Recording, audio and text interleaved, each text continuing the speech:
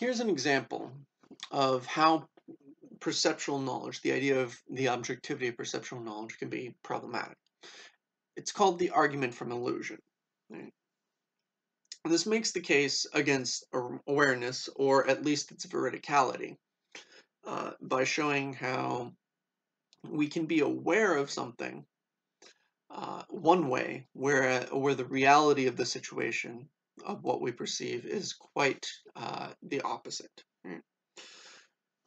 Illusions make us believe they are something that they are not. That's the very definition of an illusion. Right? But the fact that we experience an illusion as what it is not challenges that veridicality of awareness. Right? So we are aware of the illusion, but not as an illusion. Right? So the argument roughly goes: one, there is an illusory experience, and in an illusory experience, one is not aware of an ordinary object. We're not aware of things as they are. Two, the same account of experience must be given to both veridical and non-veridical experiences, or veridical ones and illusory ones in this case. Three, therefore, one is never perceptually aware of ordinary objects as such. Right? So it undermines the objectivity of perceptual knowledge, right?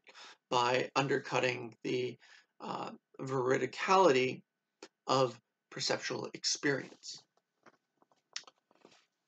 There's a similar, stronger form of the argument from hallucination, but we can address roughly the argument from both of them, both of these accounts, with what is called the rope snake analogy. Right? The rope snake analogy comes from the Advaita Vedanta school of Indian philosophy, and it goes as follows. Right? In a room, so first in a room, there is a coiled rope, or there's a coiled rope in a dark room. Right? You enter the room, right, and see a snake, right? And you react as though it were a snake, right? You react as though it were a snake. Reaction of fear, abound, yada yada yada. And then, so you leap back out of the room, behind the corner, and just like heart palpitating with fear and adrenaline.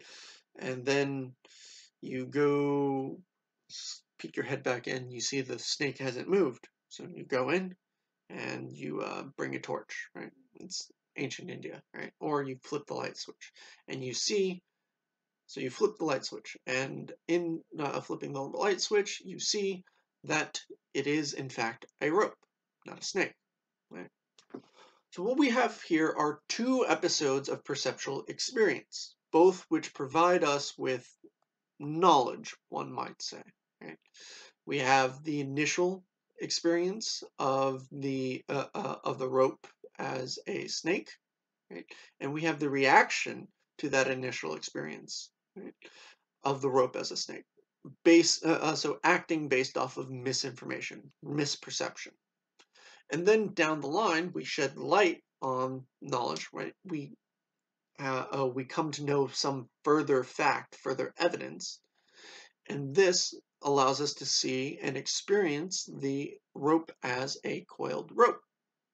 Right? So what we have are two instances of perception spread across time. Right? What happens is the later veridical experience of the coiled rope as a rope modifies our understanding of the earlier experience. Right? We come to realize that this was not knowledge producing. Right? Even though the experience, it does not undermine the experience, but it does undermine the idea that this was a knowledge producing experience. Right? Misperception then is non-veridical, but it is still a perceptual experience, right? And it causes us to act based off of the non-veridical perception, but it does not produce knowledge. Right? And when we come to have a veridical perception down the line that modifies our earlier perceptions and understandings, what occurs is we now have a full account. Right? The veridical perception provides us with knowledge that this was a misperception, right? That it was non-veridical. Right? So here we have an account of how, from ancient Indian Advaita Vedantas, the Advaita Vedantins, that what we have is an account of how veridicality can, isn't necessary to perceptual experience, but it is necessary to perceptual knowledge, right? We understand that not only were we mistaken through misperception, but we acted on faulty knowledge, right? So we can chastise ourselves, right? And we know that we acted wrongly as a result, or incorrectly, uninformedly, right? Based off of the misperception. And we know that in light of the correct perception. Right? So this is how we can undermine and this is how we can reconcile roughly the uh, problem of perception, right? Problem of veridicality of perceptual experience with perceptual knowledge, right? Perceptual experience must be veridical in order to produce perceptual knowledge.